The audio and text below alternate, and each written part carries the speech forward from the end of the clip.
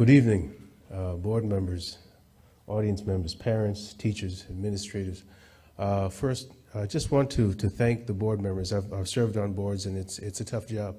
And I appreciate you volunteering your time and standing for what you believe. I don't think that there is a parent that is born that doesn't love their children. And so one thing I would like to say is that the notion that any parent here hates kids, it flies counter to common sense. We all love our kids.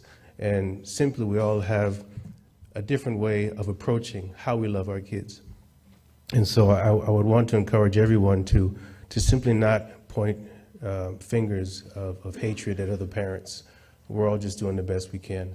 I am the parent of 3 children, one in elementary, one in junior high, and one in high school.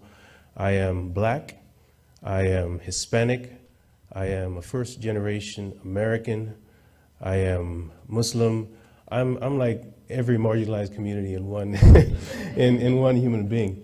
And you know, with that being said, we cannot exclude or prioritize one community over other communities. And so, for example, if I put on my black hat, you know, you can't prioritize my blackness over my being Hispanic. You can't prioritize my being a father over my being Black. And so it's important that we take all of these classes and we treat them as equals. And we don't prioritize one class over the other class, because what that does is it creates privilege for one class at the expense of all of the classes. That's all I have to say. Thank you.